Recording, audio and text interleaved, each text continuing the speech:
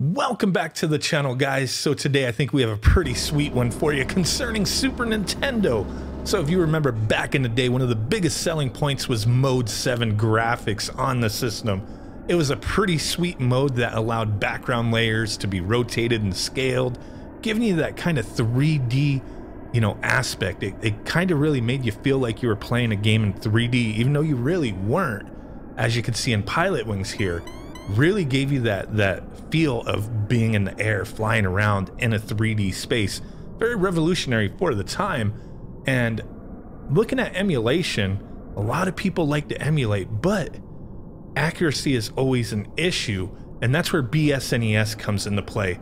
BSNES is the most accurate Super Nintendo emulator out there, and now, from a pretty awesome dude going by Dirkoon, he has created a patch for this emulator that gives us an HD Mode 7 mode, essentially. Pretty sweet. So this is the standard visuals. Now we're going to swap on over to the HD mode implemented. We have no blurring on, and holy crap, taking a look at this. It's like you're playing a whole new game. So with this HD mode, there's different levels that you can adjust on it. I have it at max right now, and essentially what it's doing is taking those Mode 7 transformations and putting them up to 4 times the horizontal and vertical resolution of the original hardware. And yes, this is impressive in my eyes. So I wanted to showcase this to you guys and then show you how you can get this implemented. It is a lot of fun messing with. I have, a controller plugged into my computer, playing these games, and I'm really blown away with this, new patch that is out there. So the cool thing with this is right now it's kind of like a little beta, but it's performing beautifully in my eyes. But Biu, if I'm saying the name correctly, the main coder, he is going to implement this into the main release whenever the next release comes out. So it's going to be integrated into those main files. Pretty cool stuff. So I just wanted to showcase some games here, playing with, the normal mode of Mode 7, if that's the best way to say it, I don't know, and then switch on over to this HD Mode 7 because it is flipping amazeballs. There's something to be said about emulation. It definitely it's got its place in the world, allowing people to continue to experience these games and play them. And on my channel, we do take a look at a lot of different things here. Emulation, real hardware, FPGA based hardware, clone hardware of any degree.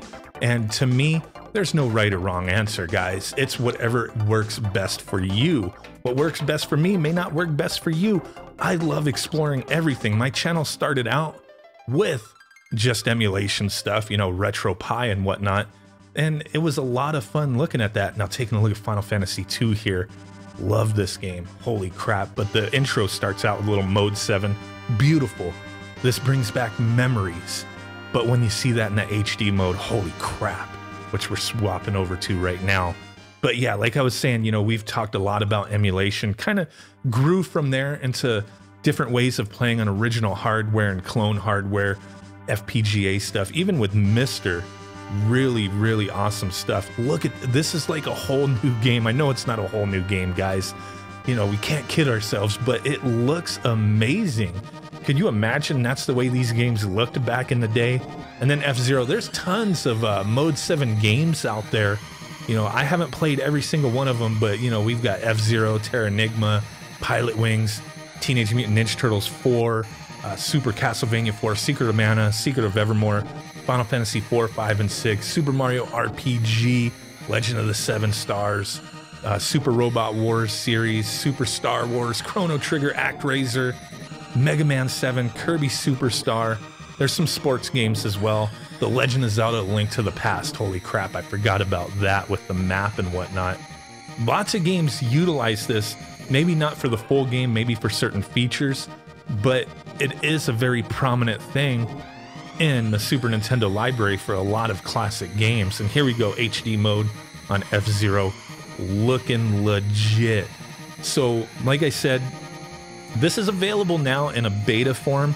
You could download it. I'm going to put a link in the description, but I'm going to quickly show you how to use this, how to set this up. Not very difficult.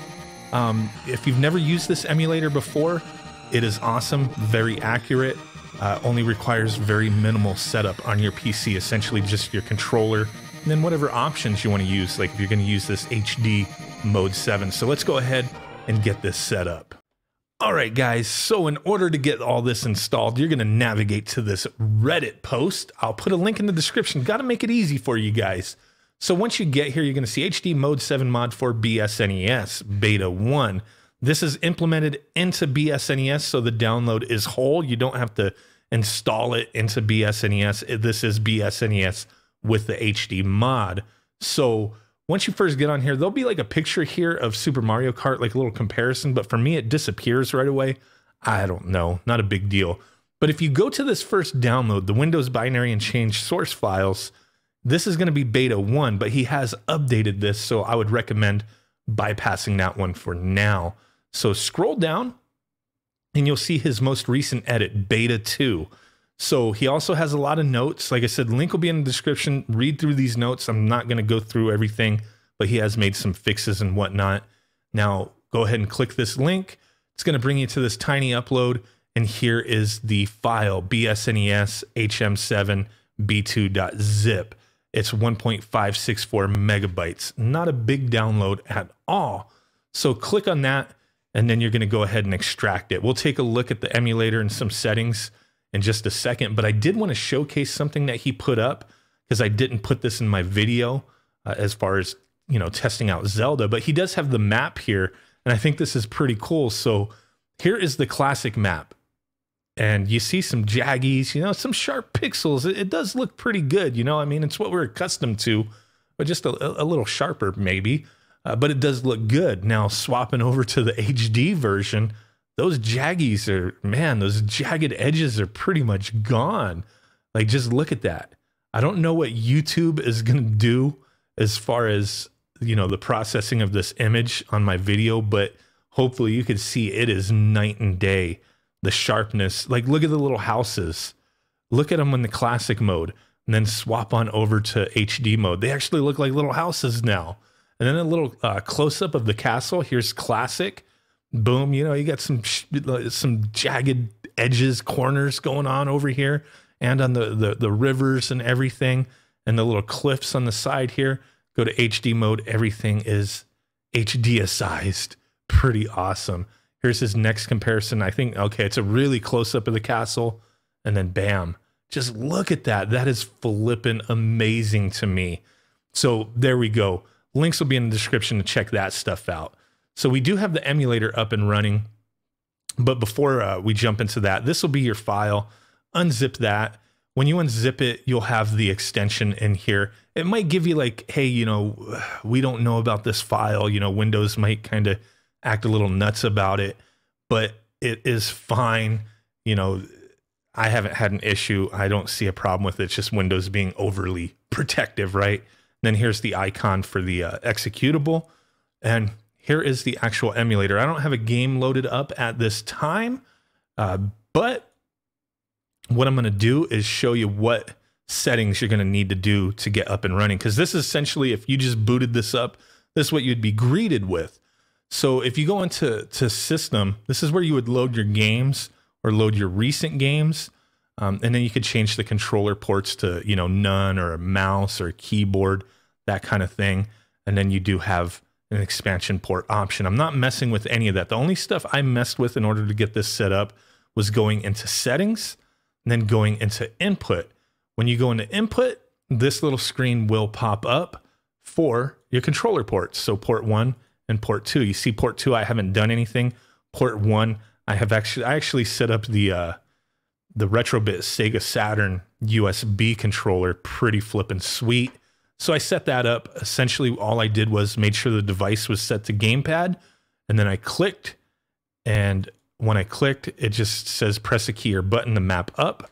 So I hit up, and then I just went through with my mouse, clicked on each one, and just set for each button that I wanted to assign. You can clear them if you make a mistake. You can click on it and then click clear, and it'll, you know, wipe it out. If you accidentally hit like a keyboard binding, like, okay, we got keyboard up. I don't want to use keyboard up. I want to use the controller, right? So then I go back in there and I hit up. It still has keyboard up and my controller. If you don't want that, clear it, go back in there, hit up on your controller, and you're good to go. And that is pretty much all you have to do on that part of it. Now, the other thing you can do is go into Emulator from here. But if you've already, you know, set up your controls and backed out of that, if you just go to settings and go to Emulator down here, it'll automatically put you on that tab. So just keep that in mind. Any of these options that you select from settings, it'll just bring up this whole screen. You just got to pick which tab you want to go into. But here is where the magic happens for the HD Mode 7 scaling. And that's going to be down here in experimental. So boom, you can put it to disabled.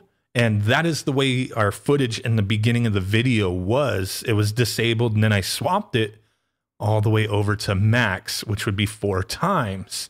Now, I think it looked great in 240p, disabled, you know, 1 times on the scaling. Like that right there is just the classic processing. And, you know, it says it's disabling this feature. So there you go. Now, if you want to test this and like see like what each option looks like, you would have to reset each time. It's not a big deal. It kind of makes it seem like, oh, you got to back out of the system or, you know, close out the emulator. You don't have to do all that. All you got to do is reset your game. So for example, if you did load a game, well, actually, we're not going to go into load recent game. We'll go into load game so you could see how this works. So from here, this is where you would navigate and find the path of where your ROMs are located.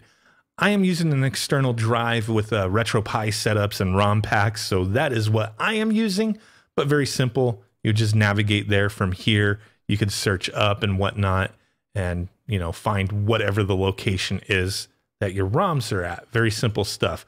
So since we're in Super Nintendo, let me go ahead and find a game real quick just to show you an example of resetting real quick. So we'll just jump back into Pilot Wings. That one's simple.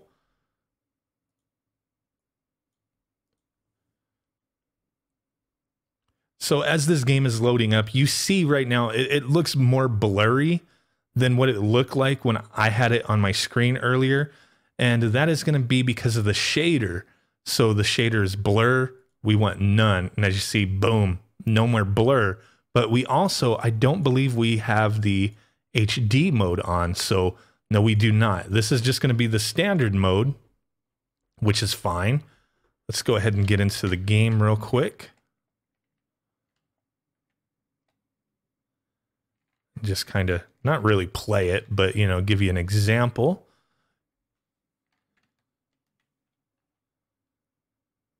So here we go. This is classic mode. Looking good.